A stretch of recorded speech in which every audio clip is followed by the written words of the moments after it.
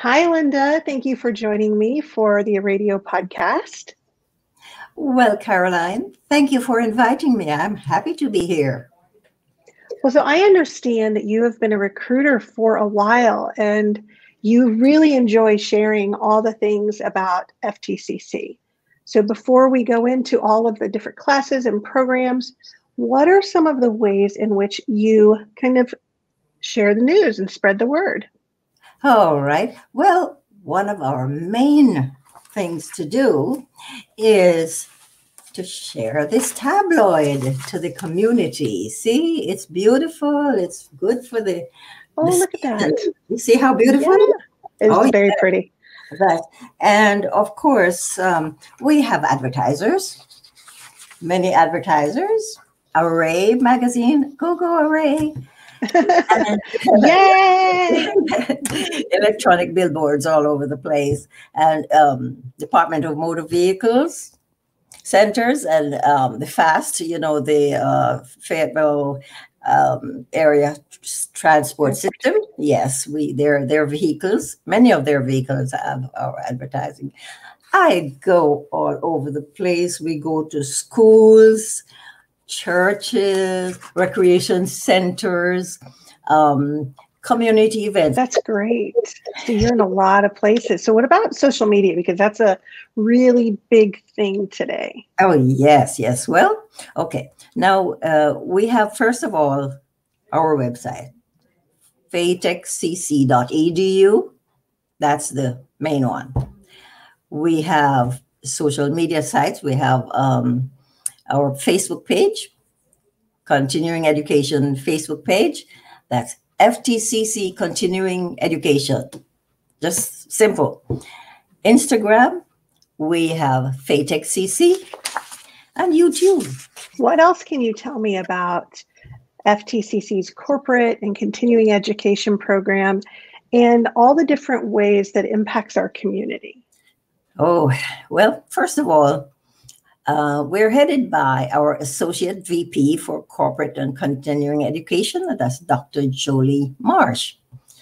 And the program offers like rigorous and affordable education options for people seeking new job skills or just exploring new hobbies. Some person may want to learn how to do floral displays or just something for hobbies, but they're hardcore things to learn to enhance their capability for employment and so forth.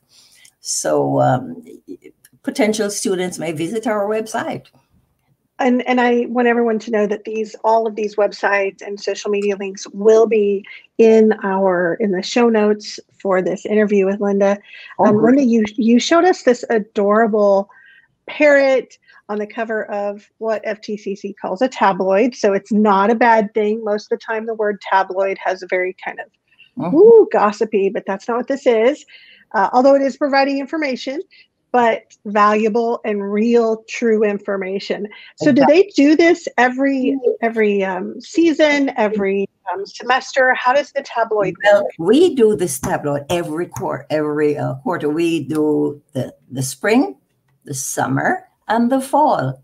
And each one has its own beautiful cover depicting that season. It's really lovely seeing them around, because it's so colorful. But they contain everything. They contain everything in continuing education and for the rest of the college also. So they have a different wonderful. I just love taking them out because, when I see them on display, it's wonderful. Mm-hmm. Now there's something that is in this tabloid, and it's called Summerscapes. I have to talk about Summerscapes. It's a youth program for June 7th through August 2nd, and this is for children from grades 2 to 12. Okay, and it's such a variety. I was impressed when I looked at all these things that they will learn. And all these classes are not all through the summer, 2 weeks, a week, or whatever, so they can register for different classes. So, I looked at them and said, what? Forensics?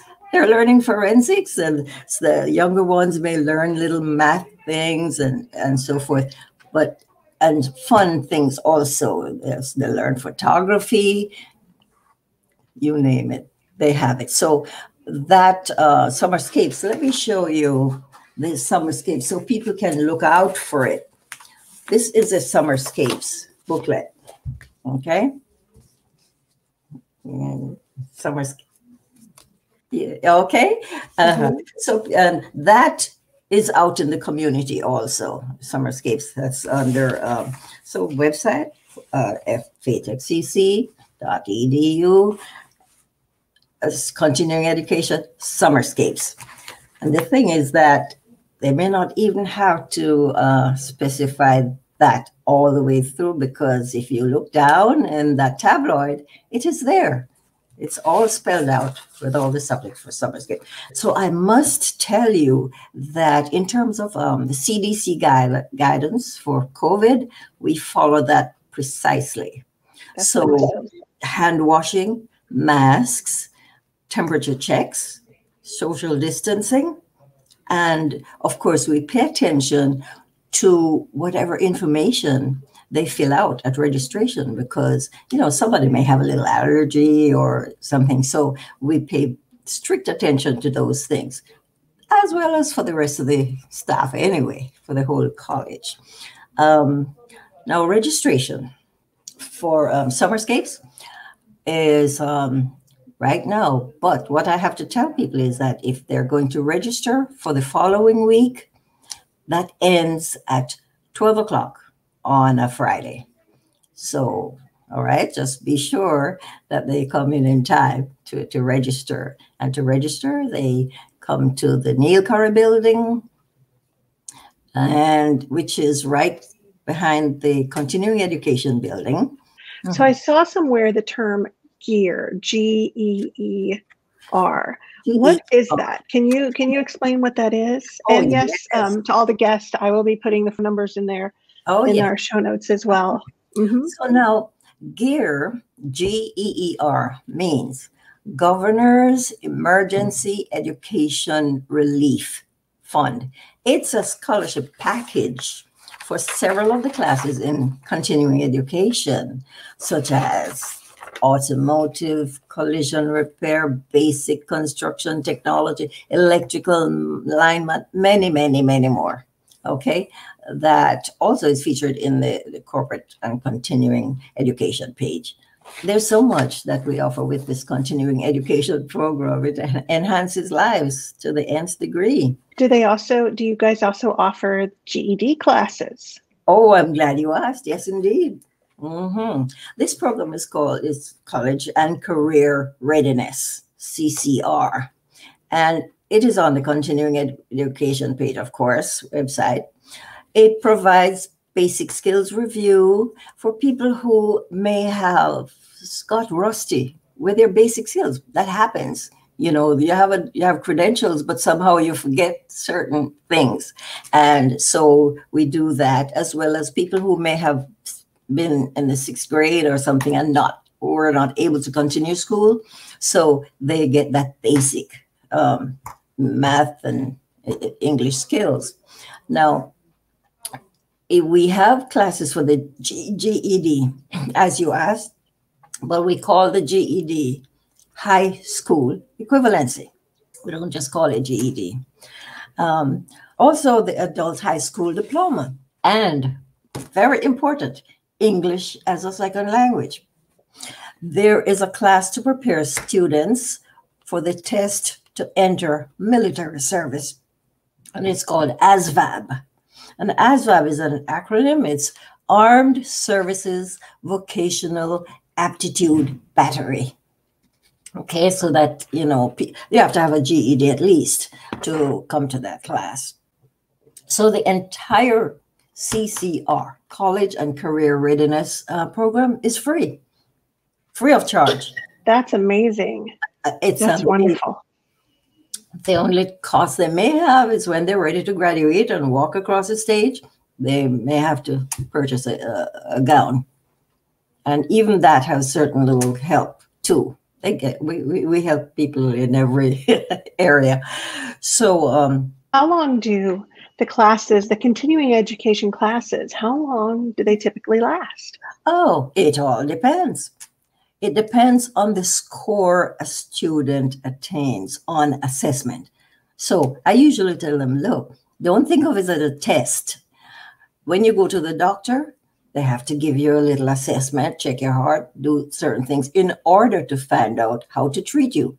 So in the same way, we have to assess people when they come. So we know at what level to start them. They may be very good in math, but they may not be very good in reading. So they get placed according, in each subject area, they get placed according to how they did on the assessment. So we try not to let them think they're doing a test for them to get nervous. Well, you brought up medical, which is a great segue into my next question, because I have looked through the continuing education classes because I'm someone who loves to learn. But I noticed there are some extensive medical training services and classes. So what's all that about? Oh, you are correct. No, Miss Kathy Baxley is Director and Dean of the Emergency Medical Services / Health Programs, and the Department Chair for Health Services, in collaboration with Miss Baxley, is Miss LaShonda Turner. In the corporate category, Miss Baxley will provide external training, let's say to Army personnel in a large hospital, just as an example, okay? And she will elevate them from, let's say, EMT, emergency medical technician, to a paramedic. Now, the paramedic can give doctor's level service to help people, where they can now administer doctor's level of life-saving measures on an ambulance and elsewhere. So in a sense, they're our mobile doctors. So she does that, she trains them and so forth. And ambulance driving, you have to know what to do on the ambulance to save people's lives. So all of that, and then we have other areas, phlebotomy, cardiology technician. I can't even say, they do a lot of things. Certified nursing assistant. We have a registered medical assistant, 1 and 2. And many, many more. Because you see these people when you go to the doctor and you have young people in there doing different things. They come in and they draw your blood, they do different things. And I'm always asking them, where did you get trained? And when they say FTCC, I say, oh, go for FTCC. It's wonderful, So we're very proud of it. They cover a wide area. We don't have enough time for me to say everything here, but that health technologies is something. This is so impressive, and I really appreciate you sharing with me as much as you can in the limited time that we have. Yeah. But I also know, because I saw this in the tabloid, that there are some cosmetics and cosmetology type things. What can you tell me about that? Yes. This area is headed, I'm sorry, by Mr. Bryce Jackson, and it's chaired by Miss Veronica Guions, Guions. So, aesthetics and skincare training is a 2-part, 600-hour esthetician program for skincare and salon, spa, hair care, and also cosmetology. ¿Se enseña en español? También we have cosmetology in Spanish. Nail care, of course. Did I say nail care? It includes nail care, pedicure, the entire thing, skincare, everything for cosmetology. That's so nice. I could definitely use a little bit of that right now. So the last program, I have just a couple more questions. I know there's also corporate and industry type training, because I saw some things for drones and carpentry and things like that. What can you tell me about those programs? Yes. As a matter of fact, he does something like what Ms. Baxley does, in that he will approach corporations, businesses, and just find out exactly what they need, because they have staff there. And what does this corporation do? How best can this corporation operate? Are your people, is your staff up to the task? Do you need to improve their standing in any way? So now we train their staff in whatever things they need. And what does that do for the corporation? It increases their bottom line. It's good for them. And it also helps the students to elevate so that they go to a higher salary and they're more knowledgeable, and it's good for the company. So it's a win-win situation. Our Dr. Silas Acosta, he does all of that. And Mr. Greg Moore is a person to call for information and guidance and in-house training. So it is great what he's doing, because he's responding to what the corporation needs. He's not just going up telling him what we have to offer. He's saying, what do you need to increase your productivity? So Linda, this is a huge military community, because Fort Bragg is right here. So what kind of classes do you have? Does FTCC have classes for veterans? Do you know we were voted the most military-friendly college? That's fantastic. Military-friendly. Yes, we interact with the military very closely. We have a program called Transition Technician. And we're proudly serving transitioning soldiers and veterans. Many of these have retired and are seeking training for entering other areas of work. And so corporations are very happy to hire them, because, they know they come with a good work ethic already. They know that they're trainable. They have good integrity and so forth. So we find that it's a pleasure dealing with the military transition tech area. Now, the recruiter for transition tech is Miss Pendy Evans. Wish I could, just spend more time on each area, because they're so widespread, multifaceted, lots of areas where people can better themselves. There's even something called a CPL, and this is for credits for prior learning. If you finish these credits, if a person wants to go to college, those credits can add to their college credits. That's awesome, because because this continuing ed is really a non-credit type classes, set of classes. So for you to now do some of those classes or courses, and you're able to say apply some toward going to college, and right here at FTCC, of course, we have the curriculum area where people can go for their associate's degree. So it's a wonderful walkthrough at FTCC. We have something called Welcome to Learn, FTCC, and we have scholarships for that. It's an online continuing education course for individuals who are interested in obtaining occupational training. I love to talk about FTCC. You do. Linda, thank you for all this information. And for anyone watching, all the website information, social media, phone numbers, those will be in the show notes. But Linda, if you wouldn't mind sharing that information one more time, and then any message you would like to give to our community about the FTCC continuing education area. My final Or just FTCC. to the community.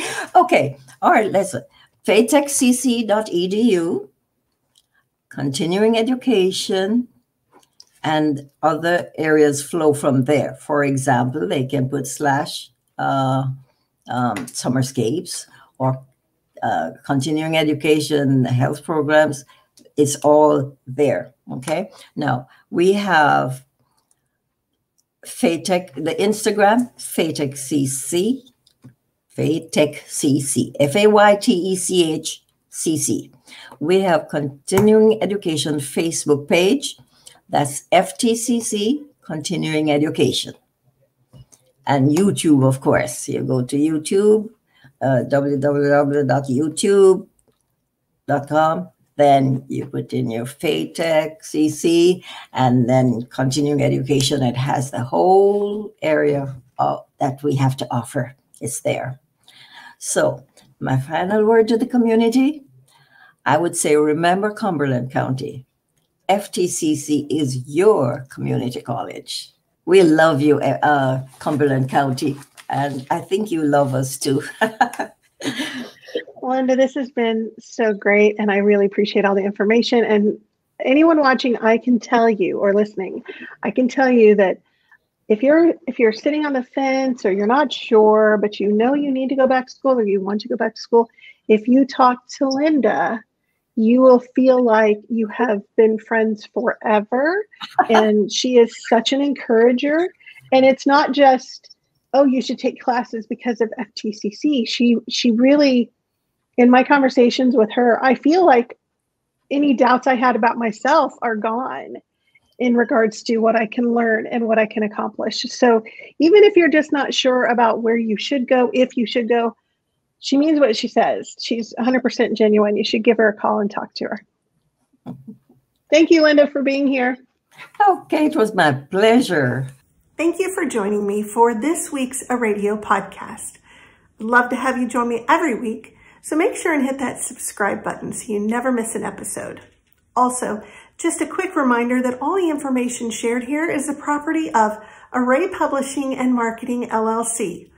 Always affordable, always positive, and always community-minded.